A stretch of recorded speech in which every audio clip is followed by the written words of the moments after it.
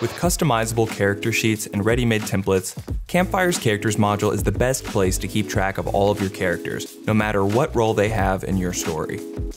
You must be logged in to access Campfire's writing modules. Once you've done that, open a project and you'll find the Characters module is located under the Elements tab in the left-hand list. To create a new character, click the plus button to the right of Characters. You can rename your character by right-clicking it, or switch to the Details tab and type it in there. The Details tab also includes tools to add a brief description of the element or a thumbnail image via the Add Image button. Both will appear anywhere this element is referenced, such as in your project dashboard. If you need to organize your characters into groups, you can create a folder by right-clicking the plus button next to the module title and selecting New Folder. You can rename it and color code it by right-clicking the folder too. Then simply drag and drop your characters into it. This feature is especially useful if you have a large cast of main characters and side characters.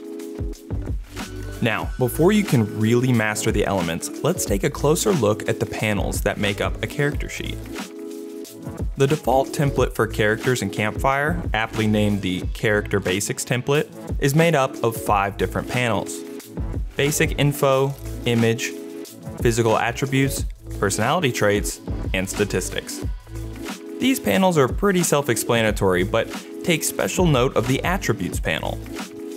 The Characters module includes over 100 character attributes to choose from, including categories for basic information and careers, hobbies and interests, magical and martial abilities, and even attributes for game writers.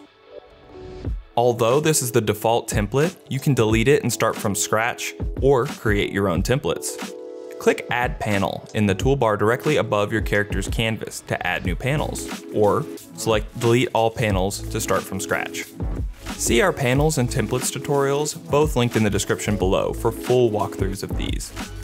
The best thing about the element canvas is that you can use your character sheets however you'd like. Your elements don't need to be strictly single character sheets. For example, you may opt to create aesthetic mood boards for your individual characters or groupings of them. Creating characters in Campfire is easy and fun.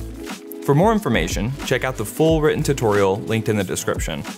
If you're new to Campfire, it's free to try out. Leave us feedback in the comments or join our Discord server. We can't wait to see what you write.